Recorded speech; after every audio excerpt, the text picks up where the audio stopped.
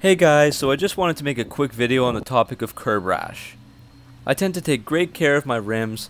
I invested a lot of money to purchase them and I don't want any curb rash or scratches on them at all, so I literally park a foot away from the curb most of the time and try to avoid any contact with anything.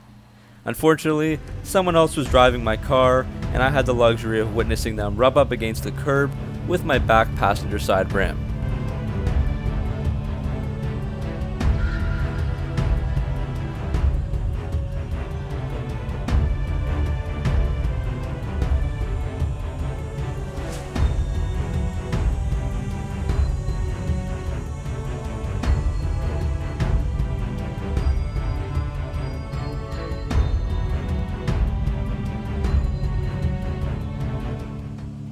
The setup I had on at the time was 275 tires, stretched out on a 20 by 11 inch rim, so the rim lip does stick out a little bit and is exposed to the elements like curbs.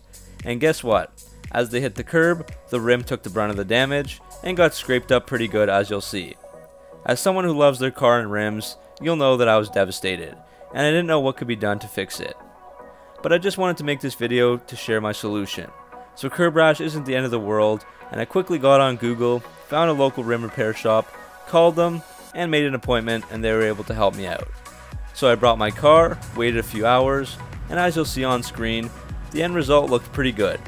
You couldn't really tell that there was any original damage, and there's no scrapes or chunks missing off the rim anymore. The final cost, $75 US cash for all that rim damage, and now I can go back to parking far away from any curbs.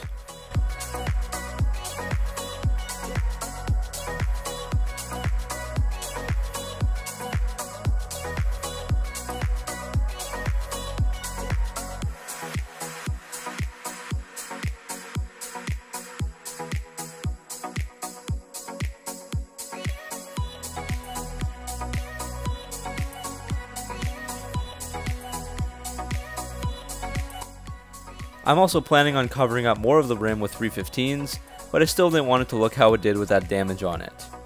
So again, just wanted to make this quick video sharing my experience with fixing up some curb rash.